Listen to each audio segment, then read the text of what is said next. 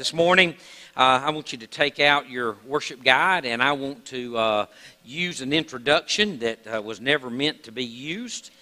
Somehow, in the translation of a hurried moment at the end of the week, as I gave the title of today's message, The Birth, which is the first in a series of 8 that I will preach and one that Brother Lindsay will preach, which is 9 different occurrences in the life and ministry of Jesus from his birth to his resurrection. And all of this is purposed in the fact that we are preparing ourselves for the celebration of Easter and its resurrection.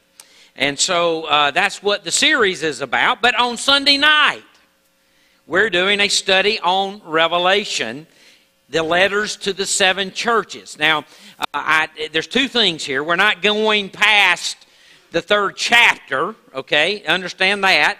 And understand that even though we've had 2 weeks to do some introduction and talk about different things to understand views and things of that nature, like the 4 interpretive views, the 4 millennial views, the 4 visions, all those fun things that you kind of need in front of you when you begin to open the book. The first lesson in the text is tonight, and it's about the first vision, and it's the vision of the Son of Man, which John lays out for us. And every single characteristic of the Son of Man is uniquely found in the message in one of the letters to one of the churches.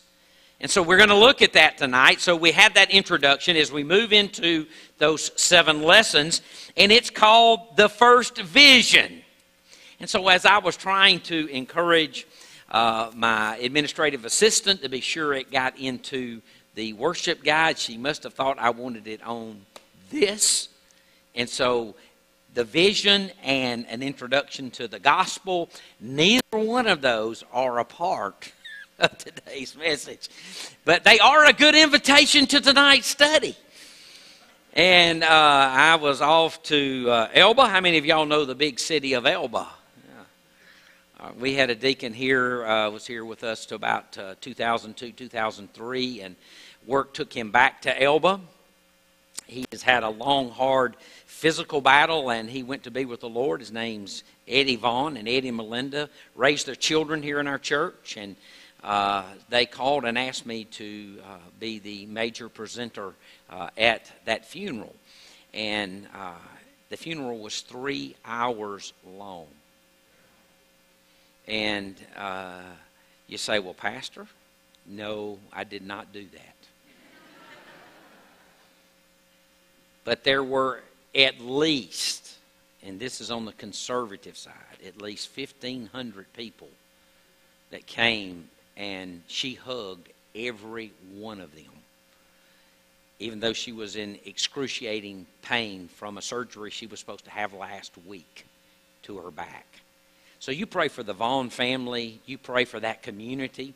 He was the voice of the Elba Tigers. He announced their games. Everybody there loved him, and you can tell by that kind of... When's the last time you went to a funeral and 1,500 people showed up? Wow.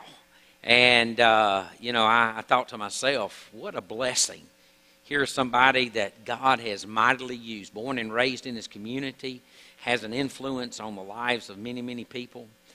They knew of his love for his wife, his love for his kids, his love for his community, his love for his church, but most of all, his love for his Lord. And so we are somewhat a part of that. So we want to bring that up, and that's what had me off in a hurry and brought us to this. So let's go to the lesson for today, the birth. Now you might say, Pastor, oh my goodness, we just got through with Christmas. You know, we're barely out of that time of the year, and that's a good response, but I have found that most of us, both as pastors and as those participating in looking at the materials, we confine ourselves to the synoptics. And actually, there's only 2 of those, of the 3 that are in Matthew, Mark, and Luke, that give us birth narrative. And the primary form of the birth of Jesus is in that narrative form, and that's what we celebrate when we go to the nativity scene, you know, with the baby Jesus and Mary and Joseph and the shepherds and the sheep and the little drummer boy and all that stuff. I hope you don't put the little drummer boy in your nativity scene. And I hope you know that the wise man didn't show up till about a year later. Some of those things you do need to know, although you only have one shot to represent it, so put it in there. And but, you know, I thought we needed to kind of back up.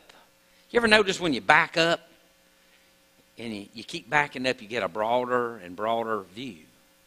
Maybe like how you feel when you go down and you look out across the vastness of the Gulf. Or maybe when you go to the mountains and you have that, what we call a bird's eye view of things. Doesn't it just do something to you?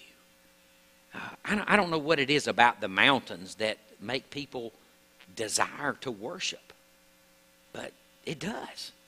And when they're in the vastness of the sea, they just love the water. They can't really tell you why. In fact, a lot of you moved here and live here because of that water, though we can't fully explain it. But I think it tells us something about God. And so what I want us to do is to look at the birth as we begin in the first epic of the life of a journey through the life of Christ. That's what I want you to do with us, is to go with us on a journey through the life of Christ.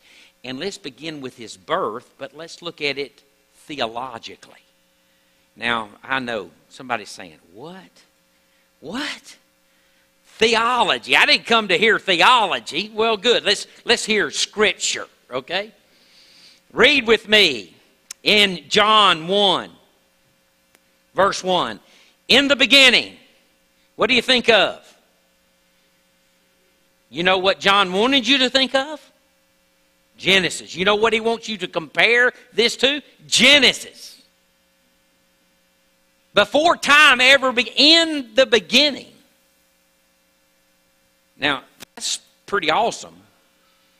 But what he says after that even makes more sense about Jesus and his birth. In the beginning was the Word. Now, that is a misunderstood concept. Let me call it that first. But the word is the word logos. And the prominent worldview of the first century was Stoicism. And the central tenet of their belief was the divine logos. They said, as they backed up, and they looked at the world around them, and they looked at the skies above them, and they looked at everything that they could observe, that there was something in all of that that made sense. And to give it a definition, they called it the logos, from which we get our word. So when you read this, what John's really saying, he's saying is in the beginning was that which makes life make sense.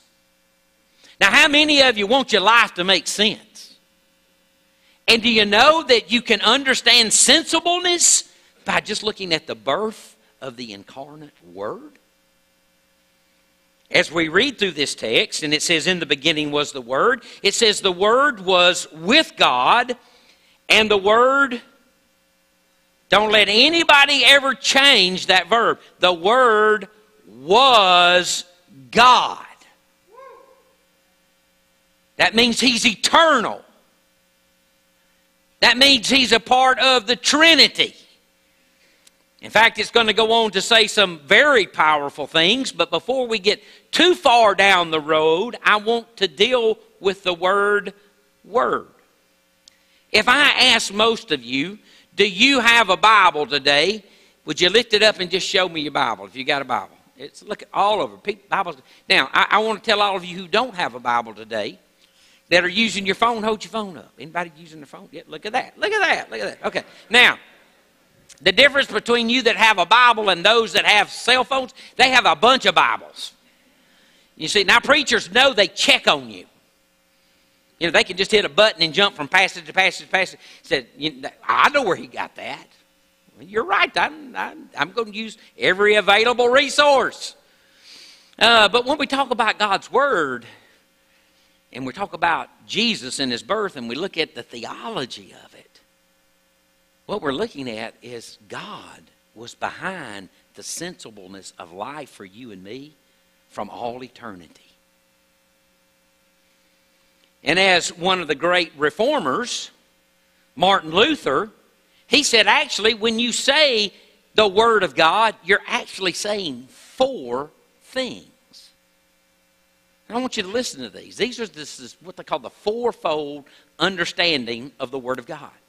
First of all, the Word of God is the heart and being of God Himself. Listen, God makes sense. And everywhere you go, and every person or people that you see that disavows that God is, they don't make sense. God is the very foundation of sensibleness. And so the very heart and being of God Himself is the Word. But then it says in verse 14 is one of our passages for today, and that is that the Word became flesh. And so the historical Jesus was the living, breathing, historical Word of God. And everything Jesus said and did, what? Made life make sense. And then it says that after Jesus departed this planet, that men and women before this book was penned went about and proclaimed the Word of God. That is the truth of God being activated by the Spirit of God, coming into the hearts of men and women and convincing them of sin and righteousness and judgment. Do you remember when you were saved and you heard God speak to your heart and life and nobody had to say, hey, this is God? You knew it was God. And you knew He was right. And you knew you were wrong. And you said, Lord, forgive me.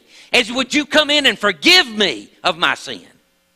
You knew you were the I in the middle of that word. And you knew that everything that you did under your own control is a mess.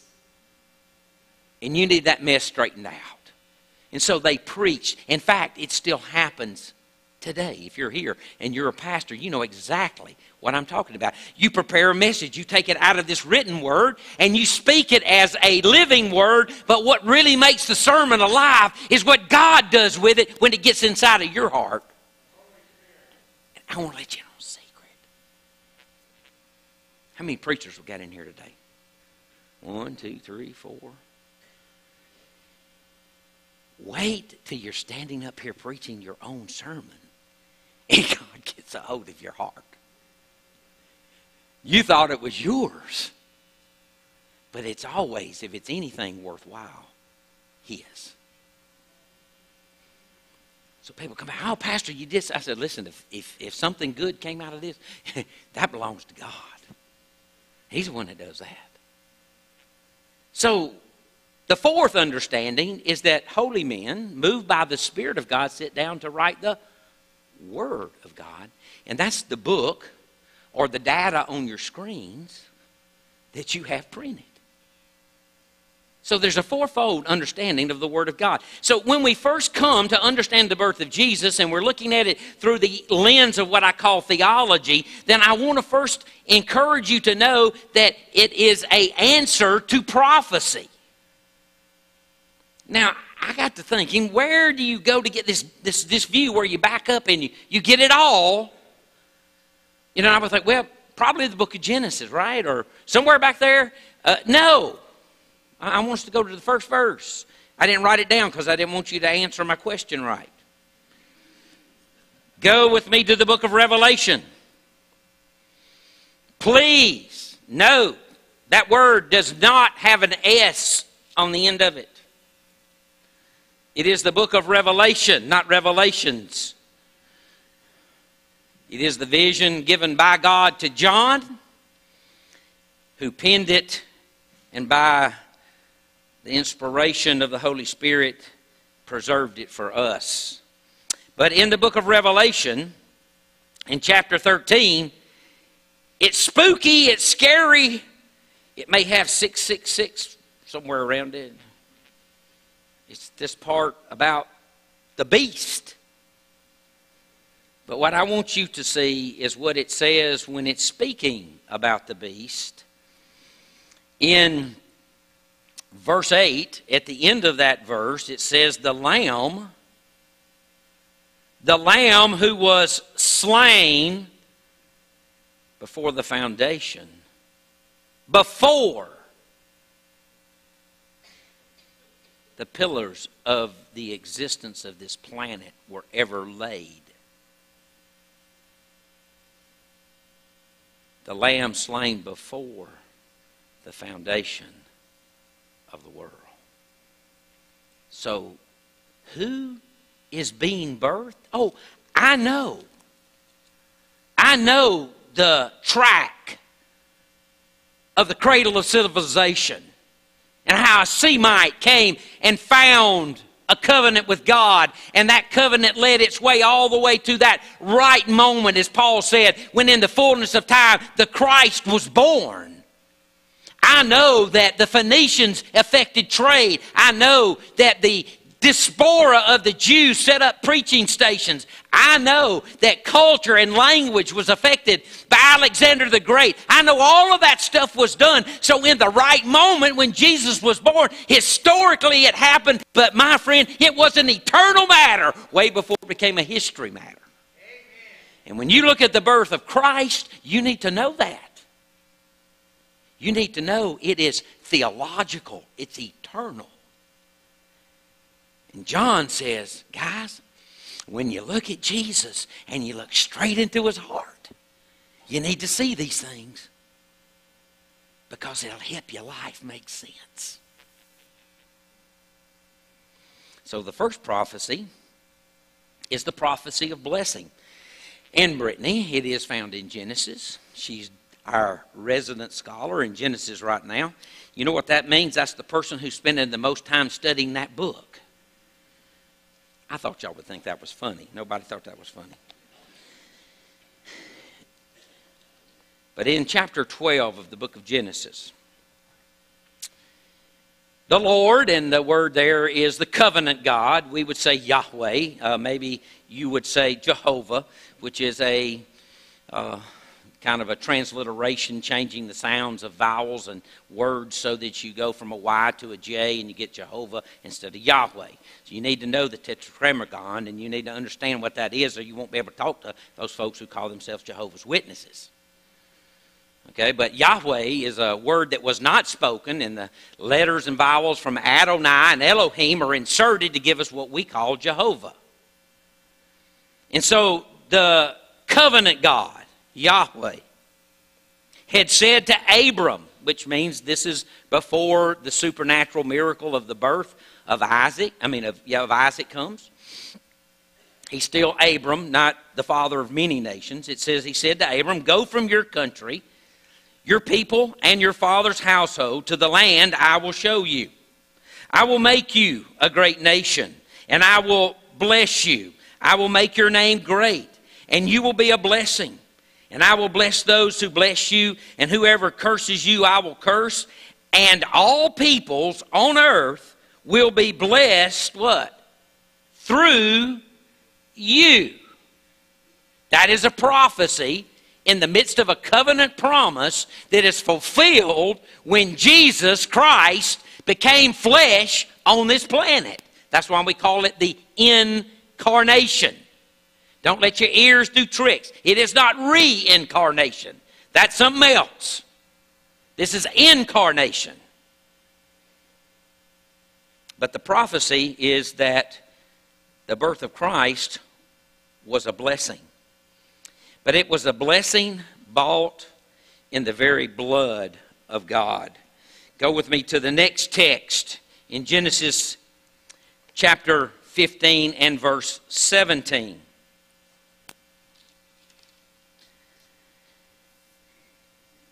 When the sun had set and darkness had fallen, a smoking firepot with a blazing torch appeared and passed between the pieces.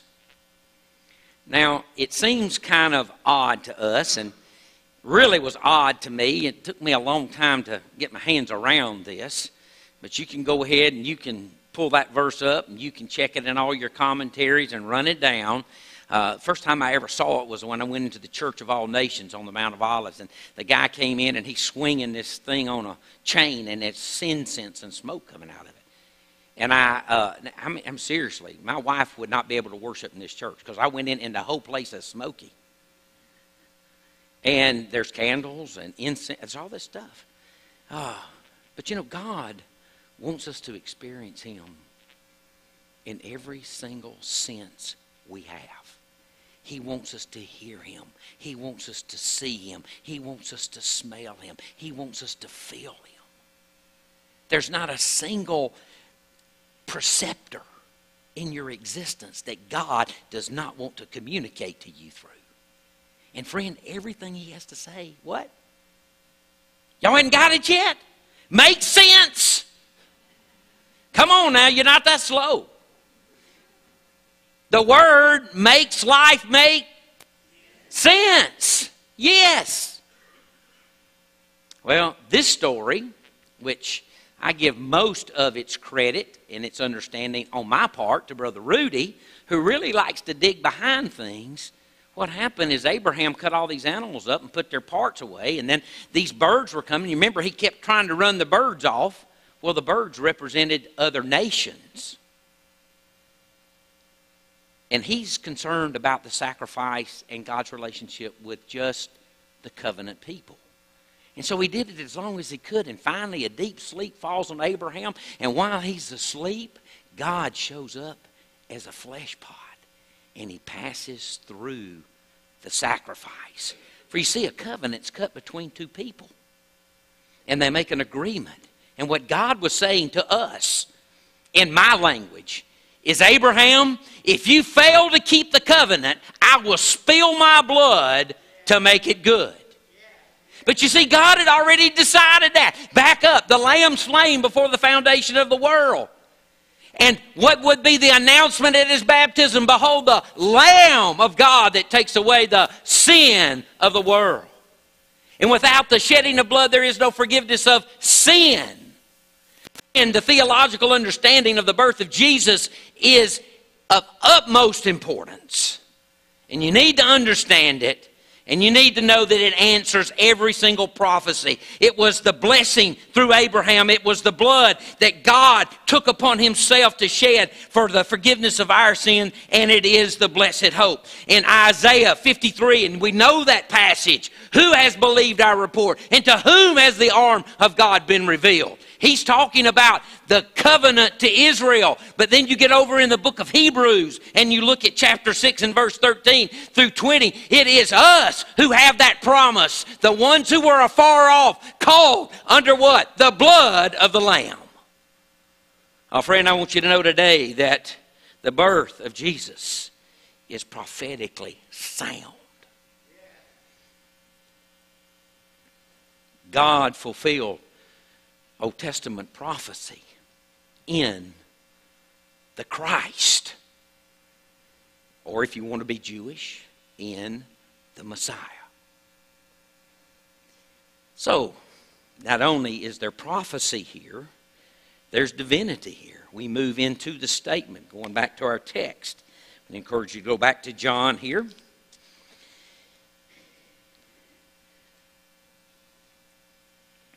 The Word was God. Not a God. The Word was God. Behold, O Israel, the Lord thy God is one, and Him only shall you serve. There is no division in God.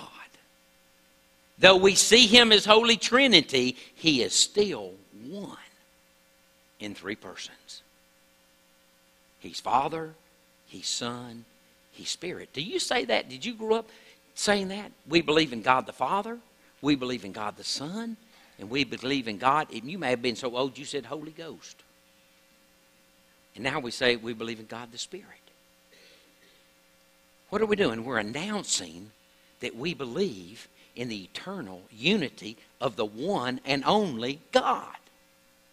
He is person. And Jesus is that person. But notice what the uniqueness of the person of Christ is. According to John, he says, through him all things were made. And without him was nothing made that has been made. And in him is life, and the life is the light of mankind. And the light shines in the darkness, and the darkness literally cannot snuff it out. Listen, when God created this world, it was Jesus who laid its foundations. It was Jesus who was the light that penetrated the darkness and put out the chaos and brought in the orderly cosmos. It was Jesus who created everything and everybody, and it's Jesus and Jesus alone that will make your life and my life make sense, because he's the master designer. If you want to know where to go to get your help when your life's in a mess, go to the person who made you, who created you, who understands how and why you should function. He is the creator. But just in case you might think he doesn't understand, he became one of us. The Word, verse 14 of chapter 1, the Word became flesh, made his dwelling. No, we just dress words up. That means he tabernacled with us. How many of you have enough Old Testament to remember about the tabernacle? That was prior to the temple and after the tents of meeting. But you got to keep backing up, because you see, you can't get really what's about the tabernacle if you don't go all the way back to God fulfilling his promise through, where did we start? Abraham.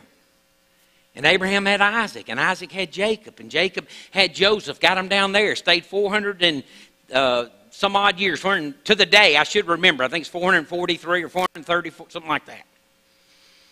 I have all my facts down this morning. Quoted it perfect in Sunday school, but it just isn't there right now. But at the end of that time, God sent another fellow. He's out on the other side of the desert tending the sheep. His name was Moses. You remember that?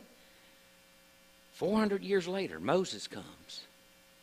And when they leave after that 10th plague, which was the death of the firstborn, but in Israel it was the death of the lamb, that their blood on the doorpost and the lintel made the death angel pass over. And when that occurred, God, in a pillar of fire by night and a pillar of cloud by day, put his Shekinah cloud of glory, his presence in their midst. And everywhere they went, they followed that cloud. About 30 days out, it came and it rested on Mount Sinai. And when it rested on Mount Sinai, God called Moses up. We know all that stories. Every one of us has seen Charlton Heston do this.